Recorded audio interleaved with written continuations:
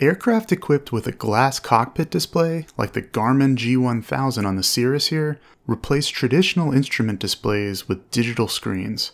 The typical orientation is to have two screens, a primary flight display, PFD, on the left, and a multifunction display, MFD, on the right. We'll start by focusing on the PFD. The traditional cockpit, like on the Cessna here, uses the round dial configuration, often called the steam gauges. We're familiar with the Big Six, primary instruments used for orientation in flight. On the glass cockpit, we keep the functionality of all 6 of these instruments, and we change the presentation from an analog to a digital one. Each of the 6 instruments are presented in a different kind of way on the PFD. A 7th instrument, the tachometer, is also visible off to the right on the MFD. The major benefit of this presentation is that the instrument scan becomes less labor intensive because all the information from the Big Six is visible in one place. Let's take a brief look at each instrument. On the left is the airspeed indication. It's on a vertical bar. The current airspeed, here 158 knots, is shown inside the black rectangle. The attitude indicator is displayed over a virtual blue sky and brown ground with a white horizon line. The aircraft attitude is indicated using 3 green symbols. The first is an aircraft symbol, the green triangle in the center, and the other 2 are the green bars on either side, which represent the wingtips. The bank indication is displayed by the white arc on the top of the screen. Each white hash mark represents 10 degrees of bank. The pitch indication is on the white horizontal lines running top to bottom, each one representing 2.5 degrees of pitch. The directional gyro or heading indicator is located at the bottom. This representation is a horizontal situation indicator, which you also see on some traditional round dial panels. The current heading in magnetic degrees is indicated in the black rectangle on top at 287. The altitude is shown on the vertical bar on the right side. The current altitude is in the black rectangle, just under 2,000 feet. Like the airspeed indication, this moves up and down to show changes. To the right of that is the vertical speed indication.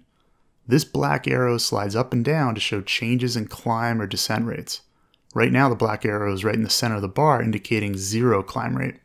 It'll move up and down with changes to the white bars marked 1 and 2, representing 1 and 2,000 feet per minute respectively of climb or descent.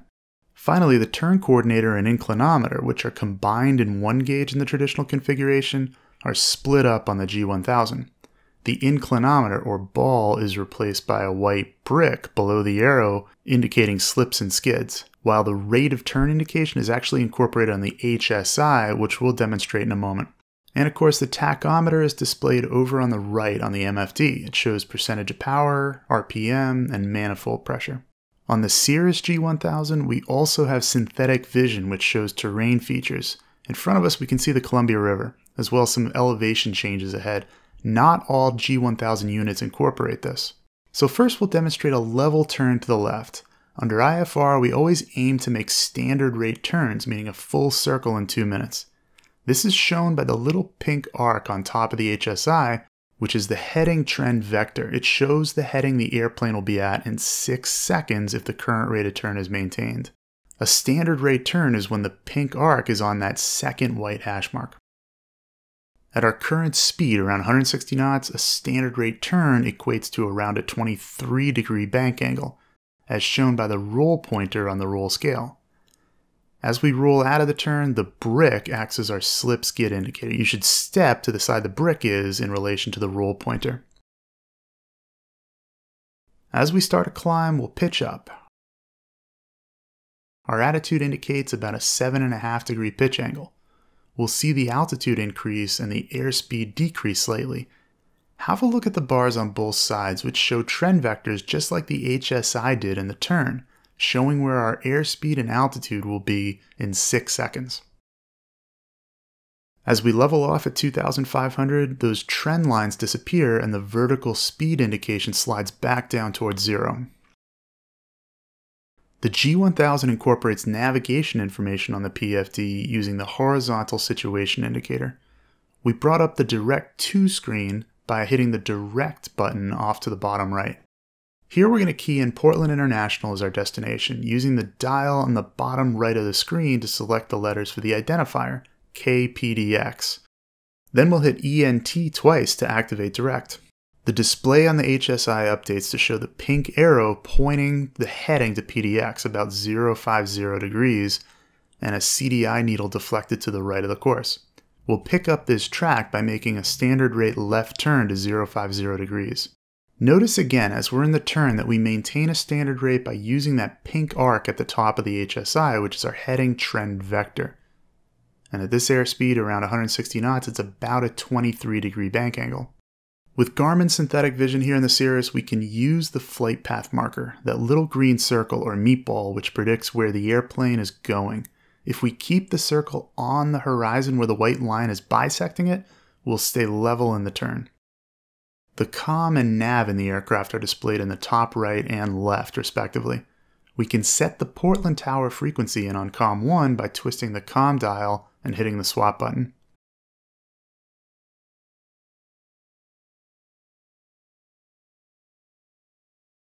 We can set a nearby nav aid, the Battleground VOR, into nav1 by turning the nav dial and hitting swap.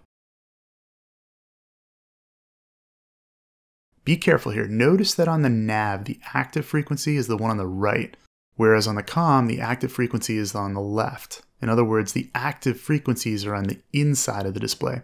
This is different than a lot of avionics stacks. Also, notice we have the VOR station identified for us with the letters BTG showing up next to the active frequency. Now, in order to track the VOR, we need to switch the CDI mode. We'll do that by hitting the CDI button at the bottom. The HSI goes from tracking the pink GPS navigation to the green nav aid signal. You hear this called the raw data sometimes as opposed to a derived course off a GPS. Now, just like on a regular VOR HSI, we'll want to twist the OBS, which is here on the CRS knob, until the needle centers. This tells us we need a heading of 007 degrees to track to the Battleground VOR. Notice the green CRS indicated here showing the OBS setting, matching where the green arrow on the HSI is pointed. Let's see how we handle altimeter settings in the G1000. If we go into the simulation and change the atmospheric pressure, increasing it to 3016, it's going to cause our altimeter to read lower than our true altitude. We'll want to adjust the altimeter setting by turning the baro knob, increasing the setting displayed beneath the altitude to 3016. Now, even a glass panel equipped aircraft has to have some standby analog instruments on board. Here we have the airspeed indicator, attitude indicator, and altimeter, and not shown but also required is a magnetic compass. These become primary if we lose our glass display. Here, the standby altimeter setting is coupled to the one on the glass panel, but typically we'd have to independently set this to match what we changed on the PFD. Make sure when you change the altimeter, you're doing it on all of your instruments. Sometimes an adjustment will be needed on the autopilot as well. Let's take a look below the airspeed at the readout for the aircraft's true airspeed. Here it's about 165 knots, while the indicated airspeed is closer to 160 knots.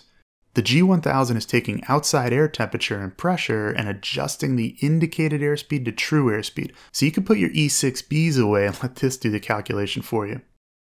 The way the instrument systems work in the G1000 is fundamentally not too different than what we're used to with the steam gauges. We still have a pitot tube and static port. The pitot traditionally connected to our airspeed indicator, and the static port fed the airspeed indicator as well as the altimeter and VSI. In the glass cockpit, the pitot and static ports now feed a piece of hardware called the Air Data Computer, or ADC. The ADC takes pitot and static readings and computes airspeed, altitude, and vertical speed. It also takes outside air temperature readings and calculates true airspeed. The three attitude instruments, the attitude indicator, turn coordinator, and directional gyro, are replaced with an attitude heading reference system, or AHRS. The AHRS is fed data from accelerometers, which are computerized sensors measuring movement in 3 axes. Almost every smartphone now has some of these accelerometers, or video game controllers for some examples. Directional information comes from a magnetometer, which digitally detects magnetic north for the HSI. The Air Data Computer and the AHRS both live behind the panel of the G1000, along with a good deal of other hardware that make up the system. The learning curve on glass cockpits like the G1000 is a bit steep at first, but once you're comfortable with how it works, it'll greatly reduce the workload that goes into an instrument scan, and as we'll see, will make incorporating automation even easier. Did you like this video? You're going to love Flight Insight IFR Ground School. Hours and hours of videos just like this, as well as hundreds of practice test questions based on the real thing with instructor feedback. Head on over to flight-insight.com/IFR right now.